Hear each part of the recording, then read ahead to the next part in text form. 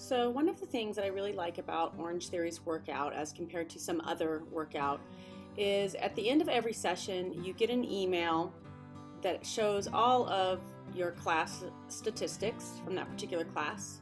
It shows how many calories you burned, how many splat points you got. It shows your average heart rate, and this is actually a new thing that they just started putting in there with how many steps it was.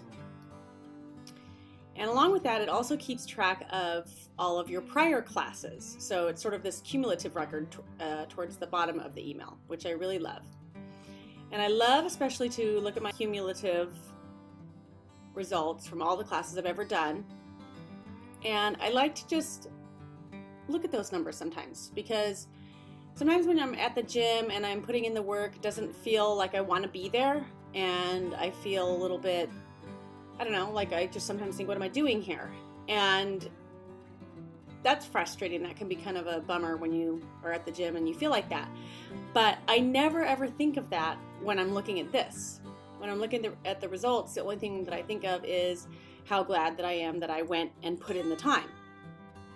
It's only hard while you're doing it, and then once you're done with it, it's not hard at all. Like, I already did my workout today, and I'm not struggling to breathe right now.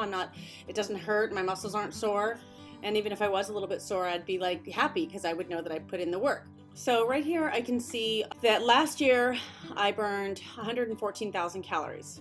This year, since it's only January 14th, I've only burned 4,171. But a fun little thing that I also like to do is I like to pull up my calculator, and I like to see how many pounds this equates to. So in 2018, I showed up for enough classes and wore my heart rate monitor for enough classes that it shows that I burned this many calories.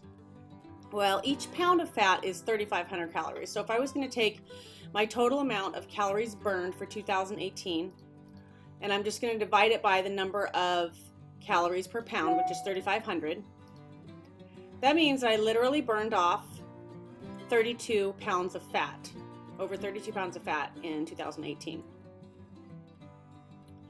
And my all-time that I've burned off is 279,147. So I'm going to divide that by 3,500 calories. Look at that. That right there is so telling. If I had not been working out at all for the last, 3 years since I joined Orange Theory, then I would weigh 79.75 pounds more than I do right now. If I hadn't been working out at all and been eating the same what I ate, I would weigh almost 80 pounds more.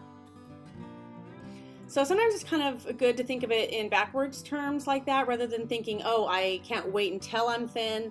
It's just kind of, for some reason, when you look back on time, it always seems like it wasn't that long ago for some reason. But if you were to tell yourself, okay, I have to work out really hard for a year before I see any results, that kind of seems overwhelming. But just think back a year ago and think how recently that was in your brain. A year ago wasn't that long ago.